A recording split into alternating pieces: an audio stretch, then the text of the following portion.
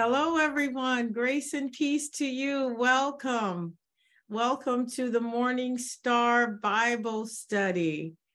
Yes, if you are watching, those of you who are coming in, amen. Come and join us. Come and join us for our Bible study this afternoon. Grace and peace to you. I'm so excited to be here this afternoon and to just share with you. I am so honored today. Thank God things worked out, and we have Lady T who is facilitating for us. So if you have comments, just put them in. Any questions about where to watch this later, just put those in the comment box on Facebook, and she'll be able to respond. So we thank God. Well, welcome again to everyone. Come on in. Our lesson for today, or in this particular series, is the topic, Church is God's Idea. Church is God's idea. And last week, we just opened up a little bit to let you know what we'll be studying and kind of the format. I ask you to please grab a notebook, grab your Bible or your electronic device that has access to the scriptures, because I want you to read what I'm reading and to see what I am seeing. There will be times that I'll ask you to read on your own, and I would love for you to do that. I would love for you to have your own time just reviewing some of the notes and some of the scriptures that we cover here in the lesson. Again, for those of you who are just coming on, welcome. The Lord bless you. I am going to pray a prayer just to start us out, that the Lord will be with us in our time in the Word of God this afternoon or this evening. Father, we thank you for your goodness and grace. Lord, we thank you that your mercies are new every morning. You are a faithful God, and we exalt you and we bless you. Lord, we pray in the name of Jesus that you be with us this afternoon, that you would touch our hearts and minds, that you would illuminate your word to us, and Father, that you would allow us to hide your word in our hearts, that we might not sin against you. Father, we pray for every need, for those who are coming on and who will come on, in the name of Jesus, Lord, that you would continue to show yourself strong in our lives. In Jesus' name we pray, amen, amen. Well, all right, we're only about 3 minutes in, but we want to get started.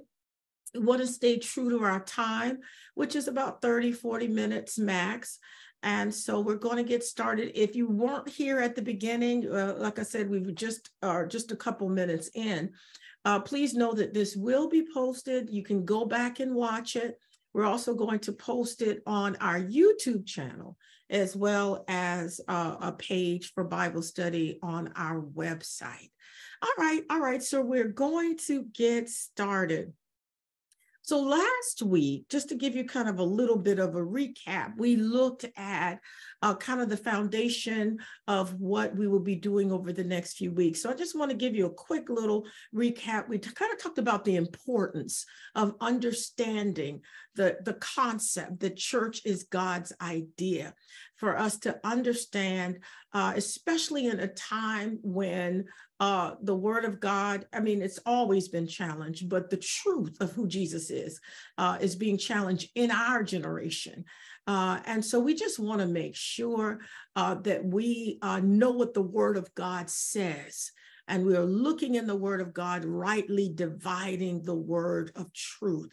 So it's so important from a biblical perspective that we understand some of the major tenets or major concepts around the church. What is the church? Whose idea is the church? Who is backing the church? What is the church made of, or who is the church made of? Those are some of the questions that we will be covering. Today, I'm going to finish laying kind of a foundation for us, and then we'll begin to go break down and look into some of those other areas. And so, as I mentioned last week, the first time we see the concept of church, it is in the Old Testament. In the Old Testament, we see words like congregation. We see words as assembly, like assembly. We see words like the Lord's assembly. And of course, gathering.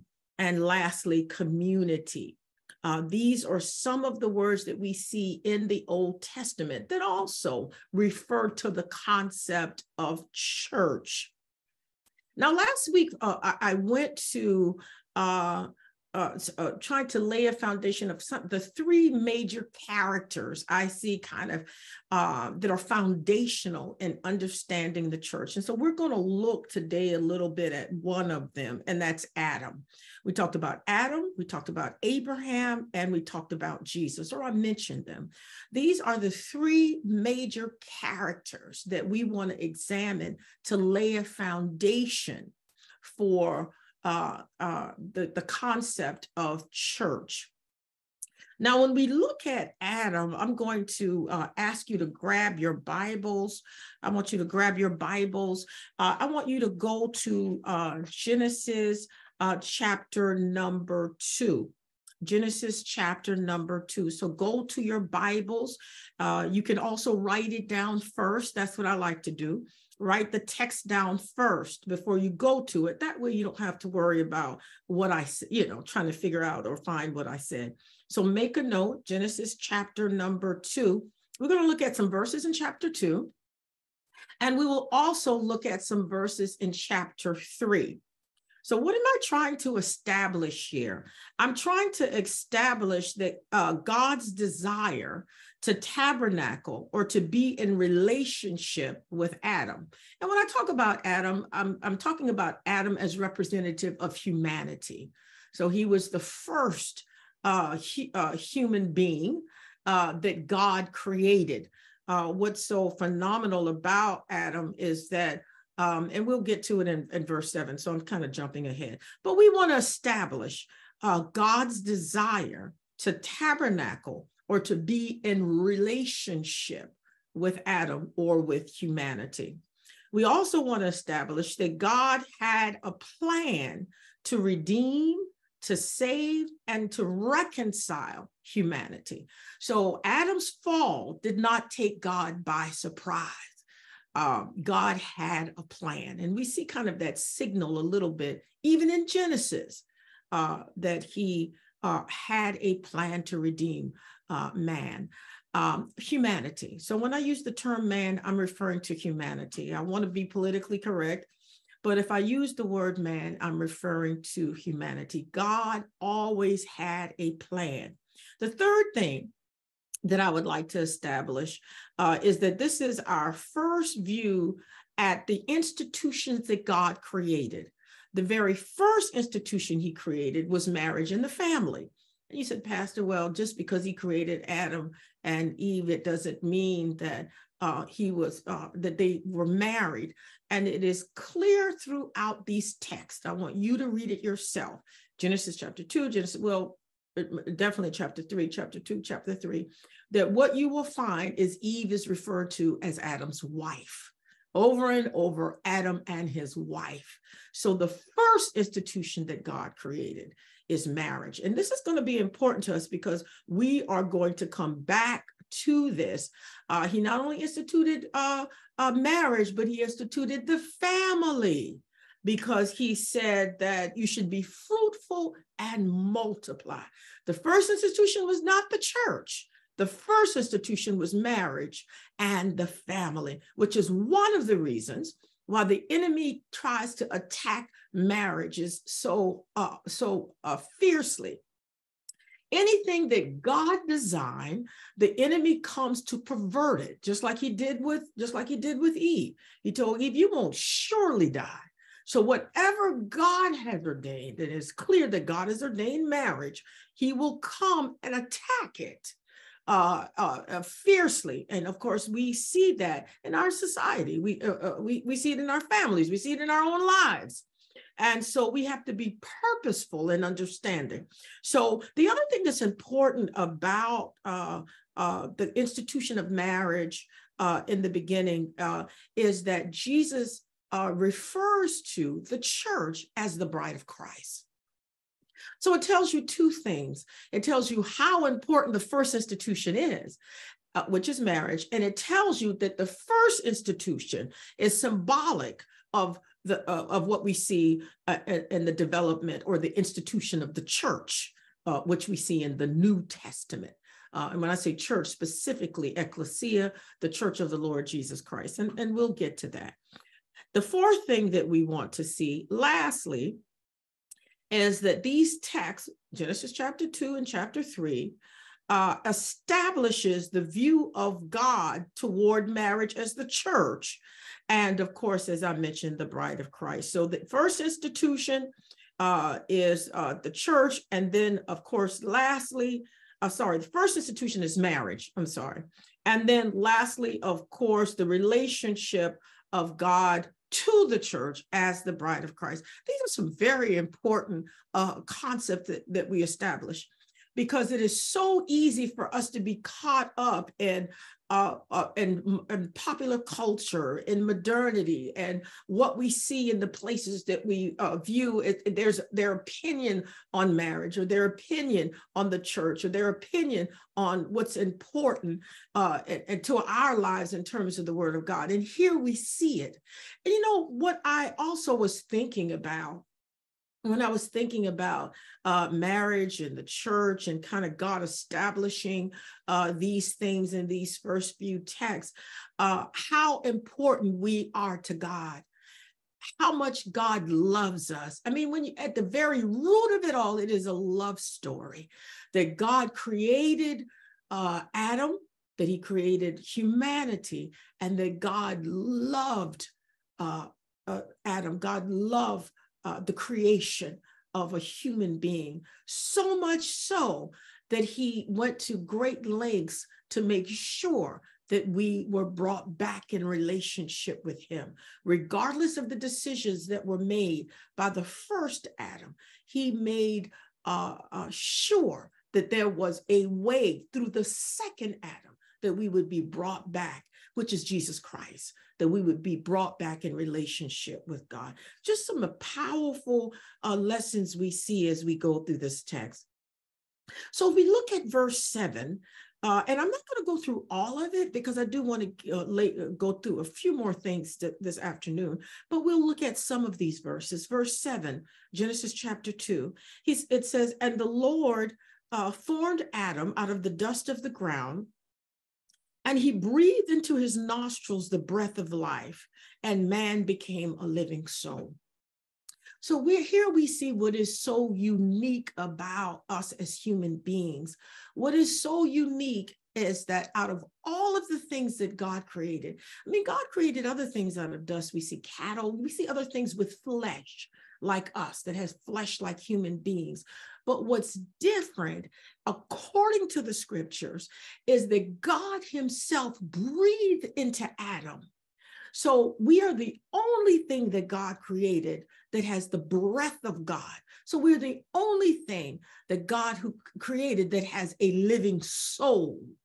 So everything else that God created, when it dies, you know, when the animals die, whether it's birds or fowl or fish, when they die, that is the end. There is no more. But when we depart from this body, our soul lives forever. The Bible tells us that our soul will either live in the presence of God in heaven, or our soul will be damned. Again, and we believe, according to the scriptures, that there's a real heaven and there's a real hell. And these are important things for us to repeat, because there's so many who are teaching there is no real hell. I even heard, I guess it was a few years ago, that the Pope himself had to back up some of the comments he made about there being a literal hell. But according to the scriptures, there is. But I've got good news. Hell was not created for us. Hell was created for the devil and his angels. We have a decision to make. And if we accept the Lord Jesus Christ, according to the scriptures, hell is not our home. Heaven is our home. Hell was not created for us. Heaven was created for us. And so we have a choice. We'll talk about that as we go along in the study. But the Bible talks about in verse 8 and 9 that there was a garden that was planted in eastward in Eden, and there he put the man that he had formed out of the ground. And of course, he showed him everything that he had in the garden, all of the things that were prepared for him. I love this, that there was nothing that Adam had to do except for name what God had created. Everything was there. Everything was there, fruit, vegetables, everything, water, everything he needed to live and to thrive was there in the garden. And the Bible tells us that every tree that was pleasant to the sight and good for food, the tree of life also was in the midst of the garden, and the tree of the knowledge of good and evil. If we jump down to verse 16, 17, and 18, it says that the Lord commanded Adam, saying that every tree in this garden you can have, you can eat freely of it, but the tree of the knowledge of good and evil, you should not eat it. And the day that you do, you will surely die. And the Lord said, it is not good that man should be alone. And the Bible says that he creates a helpmeet from him. So it's important to know, for us to see again, that it is always God's intention for us to have what we need, to live in a peaceful environment. It was God's intention, as we'll see with the punishments that were handed down, not that our days be full of trouble. It was not God's idea that our days are full of agony and trials, and that we would work by the sweat of our brow. And those were not God's intentions when he created Adam. And so through Jesus Christ, we are brought back in relationship with God. It is all. And so even though we are still living in the dispensation, we haven't gone to heaven yet. When we accept the Lord Jesus Christ, we become citizens of the kingdom of God. And there are certain things in the kingdom of God, as citizens of the kingdom of God, we have access to. So yes, we still have trials. Yes, we still have afflictions, but the Bible tells us that, many are the afflictions of the righteous, but the Lord delivers them out of them all. He tells us that, that there are certain rules in the kingdom. And as we abide by those rules, that we have the fruit of the kingdom, that we live according to those things. So that's healing, and forgiveness is number one. That's having access to the throne of grace. And so there's several things, but those are the things that God intended for us to have. And, we'll see in just a few minutes that one of the condemnations or the judgments for sin is death. It's one of the things that I personally, one of the things that I personally hate the most is grieving. I just don't like to grieve. And none of us do, especially when we have a profound loss, the loss of a mother, the loss of a father, loss of a spouse, the loss of children. They are profound losses. Some people are swallowed up in grief, and they never make it out of it because it's so painful. Well, God never intended for us to die. That was never his intention.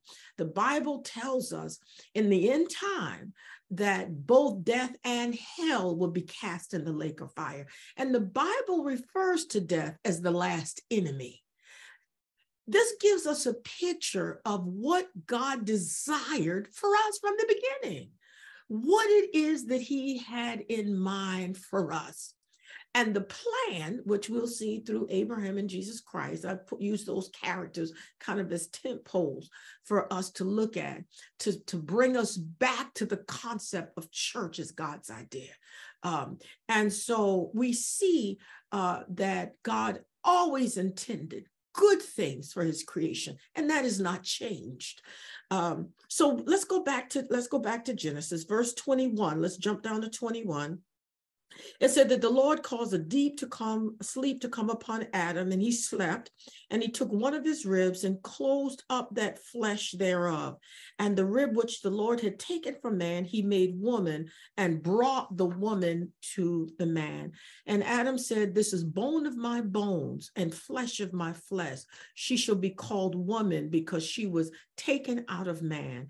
Therefore shall a man leave his father and his mother and shall cleave to his wife, and they shall be one flesh.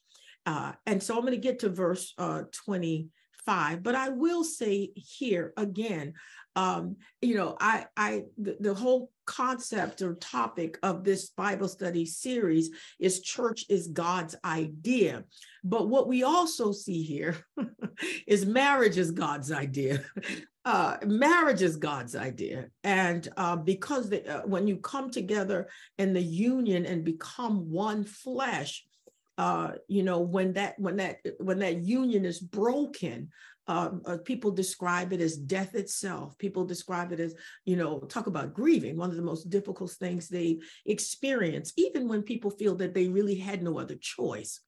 It's just a difficult thing because it was God's idea that the two would become one.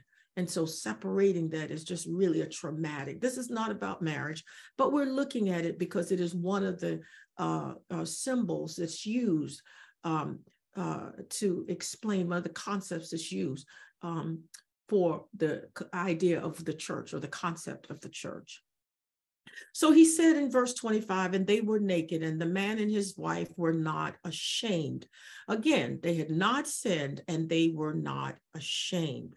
So then I want you to look at verse number 3, chapter number 3. Also, I'd like to point out that even though I skipped around, I would like for you to read all of chapter number 1, all of chapter number 2, and all of chapter number 3. And I know you've read it before, but read it again. The word of God is the living word. And every time you read it, especially if you have the Spirit of God, something will grab a hold of your heart and bear witness. One of the things that I found is that when we get in the word of God, it builds us up. It gives us capacity. It gives us strength. So getting in the word of God is one of the most powerful things you can do in order to live life. In order to face tomorrow, in order to go through whatever it is we have to go through, good, bad, and different, getting into the word of God. I don't need to be honest with you. I don't care whether you're reading Genesis or Revelation. It doesn't matter whether you're reading the Psalms or the Proverbs. It's something about the word of God, reading it, studying it, digesting it, meditating on it. It is so powerful. I often use the example for those of you who are baby boomers of Popeye the Sailor Man when he pops open the can of spinach and eats it and he gets his strong muscles. That's what the word of God does for us. It gives us the strength that we need for the day. You'll find it in the word of God. Genesis chapter number 3 is it's referred to in the scriptures as the fall. If you depending on what kind of Bible you have, they'll have subtitles. In NIV, it's called the fall. So here we will, for the sake of time, I won't go through all of it, but here in the story, and I want you to read it, we find that the serpent comes to Eve and he tells Eve, I know what God said, but it's not quite like that. So Eve disobeys God's law that she got from Adam. That's what we get from the scripture because God told Adam. And of course, she gives it to Adam, and Adam sins as well. So one of the powerful scriptures that I love here in this chapter is verse 8, where it says, and this is the KJV, and they heard the voice of the Lord walking in the garden in the cool of the day, and Adam and his wife hid themselves from the presence of the Lord amongst the trees of the garden. So when they ate of the fruit, And we don't know exactly what the fruit was, but we know that they ate of the fruit. And when they ate of the fruit, they realized that they were naked. Before then, they didn't know. They didn't have the knowledge of good and evil. So they ate. During this act of disobedience, they lost their innocence. So they took fig leaves and they sewed to put them together to cover themselves. And that's what we try to do when we violate the law of God. One of the first things we do is we try to hide from God. It's just a natural reaction. Children, if they do something that their parents don't like, they try to hide it. Just a natural reaction. You don't want that. You don't want to what that feels like. Whether that's disappointment they have in you, whether that's judgment they have in you. We tend to want to hide and cover ourselves. What's so beautiful about this is God has this encounter with him. First of all, God, in the cool of the day, he would come to a tabernacle with Adam. And the whole notion of the church is that it's always been God's desire to tabernacle or to dwell with us, to connect with us. It's always been God's desire to hang out with us. And so he went in the cool of the day, the Bible said. This is such a beautifully poetic verse. So he comes looking for Adam and he said, Adam, where are you?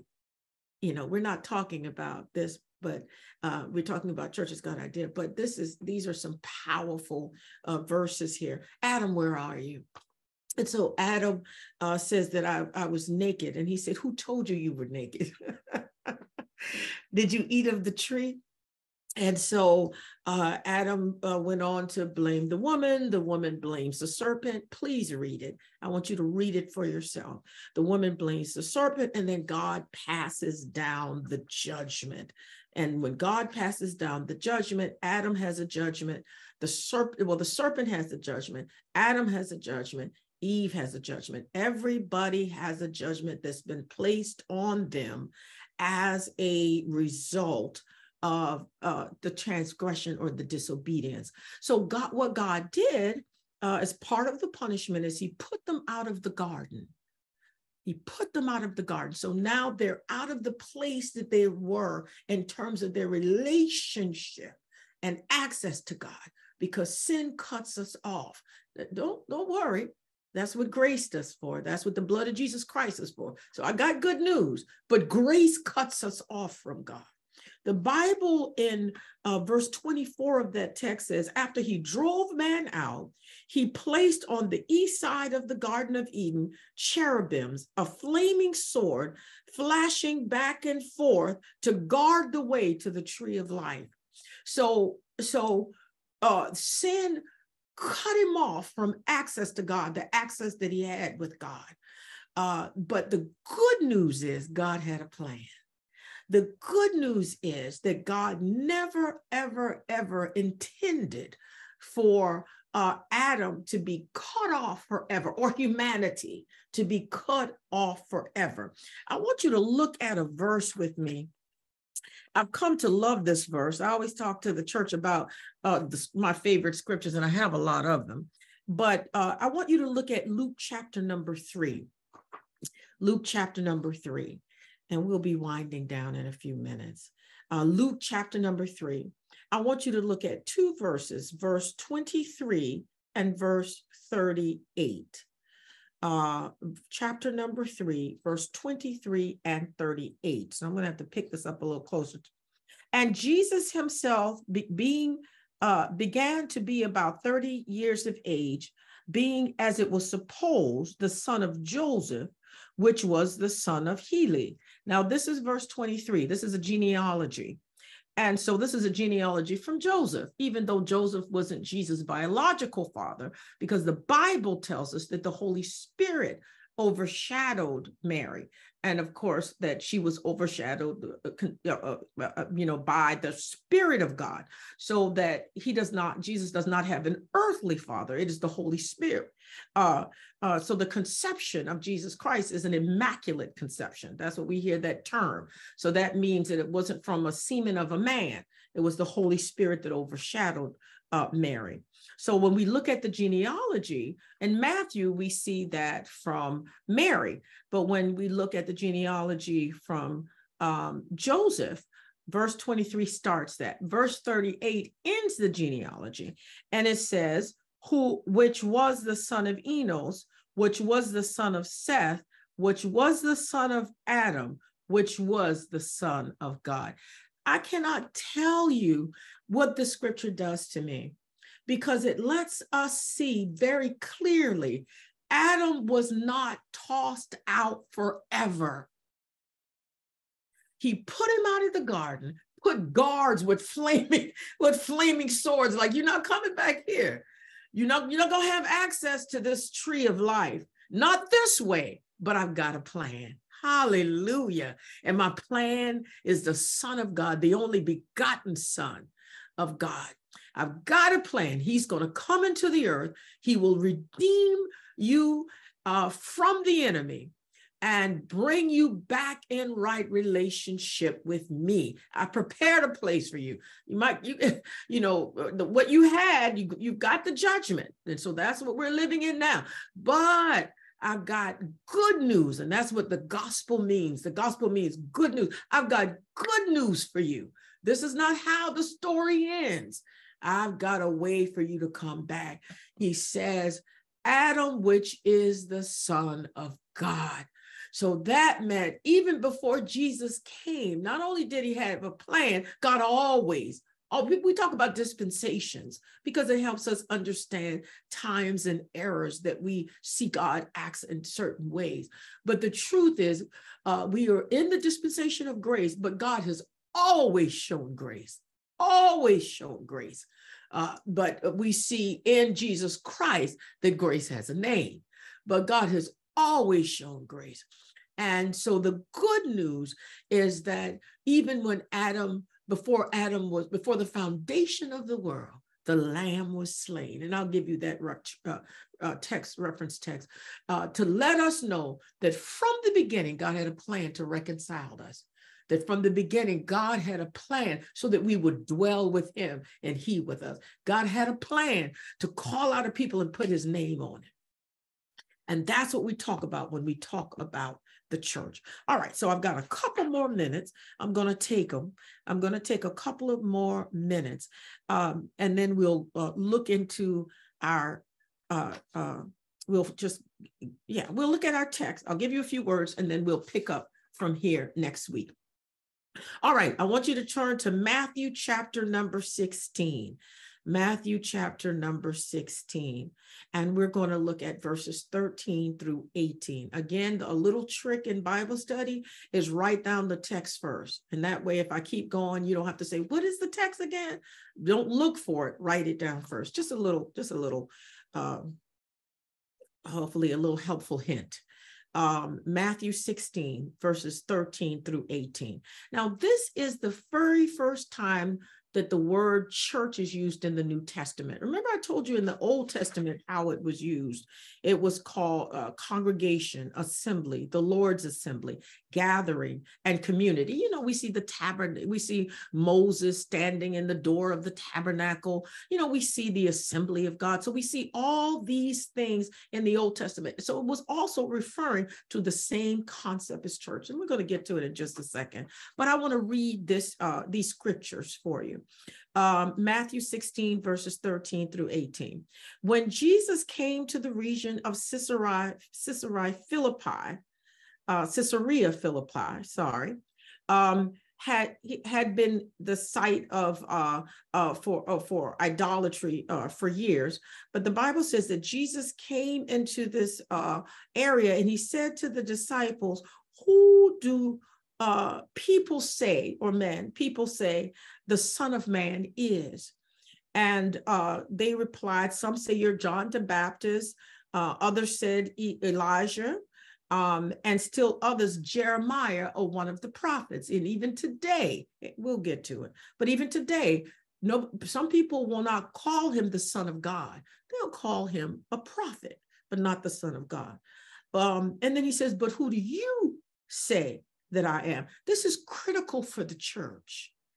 It is critical for the body of believers who call ourselves Christians. It is critical for those who bear the name of Jesus Christ to fully understand who he is. So the question was not just the disciples, but the question is to us today. So Simon answered and said, "You are the Messiah, the Son of the living God." Messiah, you are the Christ. You are the anointed one. You are the one that we've been waiting for from the beginning. Back in Genesis, it says that, you know, you will bruise his heel, and he will bruise your heel. You will bruise his head.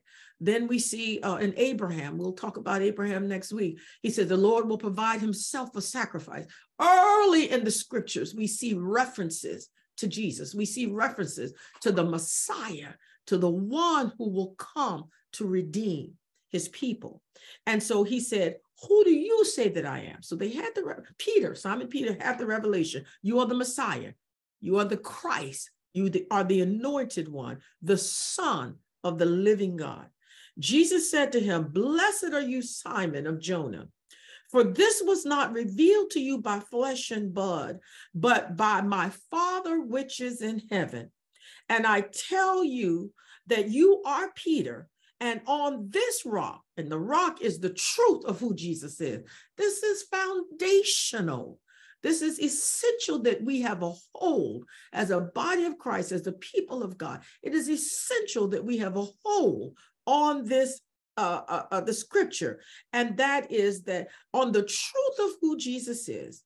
He said, "I will build my church, and the gates of hell will not prevail against it." He said, "I'll give you the keys to the kingdom." Remember, we talked about the kingdom of God? "I'll give you the keys to the kingdom of heaven. And whatever you bind on the earth," he said, "I'll bind in heaven. And whatever you loose on earth, I'll loose." So now he's given the church kingdom authority. We're going to keep on. Then he ordered disciples not to tell anyone that he was the Messiah. Now, I'm going to unpack this text over the next few Bible studies, but I want to just look at the word church. Oh, Lord, I got 3 minutes. So I tell you what I'll do. I won't do it this week, but I'll tell you what we're going to do in our next session. We're going to look at the word church there. It's a Greek word that means ecclesia. That's translated from, or transliteration from the word ecclesia to church. And ecclesia literally means the called out ones. And we're going to look at that. I referred a couple of times to the Old Testament. It actually appeared 115 times in the New Testament. And in our time today, we'll see in the New Testament that its counterpart was translated, as I mentioned before, congregation, assembly. And so we're going to look at the definition of the church. I will say this, one of the reasons why we go back to the Greek is because when we look at the word from the Greek meaning, it gives us deeper meaning and understanding. Just to give you one example, if we see the word love in the Bible, we'll see over and over and over as love. But if we look into the Greek word, we'll see 5 different words that the Greeks use for love. And that'll help us understand exactly what kind of love that this is referring to in the text. So we're going to be looking at the Greek word ecclesia, and we're going to define the church next week. So it's going to be an exciting Bible study. Please, please, please tune in next week, same time, 7 o'clock. We go for about 30, 40 minutes max. And we're getting into the word of God. Bring your Bible, bring your notes, and let's see what the word of the Lord said. This is one of the most important things you can do is get in the word of God, study the word of God, hide it in your heart so that the word of God will not just keep you from sin, but embolden you, give you strength, give you courage, renew you. I mean, it's a way in which we communicate with God, even through his word, especially those who are baptized with the Holy Spirit. The Spirit and the word connect. So it's so exciting. I want to invite you, if you're in the Yonkers area, please come visit us at Morning Star Church every Sunday morning in the month of August, 10 a.m. Just go to welcome to morningstar.org Again, that's welcome to morningstar.org, and you'll find all the information on how to find us. I also would like to ask you to check out our events, our morning altar. We're in the midst of of summer sizzle. We have a different prayer leader every week. Our own Pastor Kathy is leading this week. I will be leading next week, so I'm so excited. 6 o'clock in the morning. All the information is right there for you on our website, welcome to morningstar.org. And lastly, of course, but not least, I want to give you the opportunity to give. If you go to our website, click on online giving, and we want to invite you to sow in the Morning Star Church, sow into this ministry, sow into good ground. And according to all of the scriptures that we see, according to what the Bible says, God has set up a system of sowing and reaping. And so we want to offer you the opportunity to sow in the Morning Star Church. The Lord bless you. I want to end with prayer. Father, we thank you for this time in your word. We thank you, God, for speaking to us from the scriptures. Father, we pray for every listener, for those who will listen later, for those who will listen again. Father, touch our hearts, that your word will fall on good ground, take root, and bring forth fruit. Father, we thank you for every one of your children, oh God, who hear this word. Father, that every need is met, whatever the prayer requests are, whatever the needs are, that every need is met. And Lord, for those who do not know you in the pardon of their sins, Lord, that you would grant unto them a heart of repentance so that they will cry out, what must I do to be saved? And we thank you for doing it. In Jesus' name, amen. Blessings to you all. Thank you again for joining us, and we'll see you back again next week. God bless you.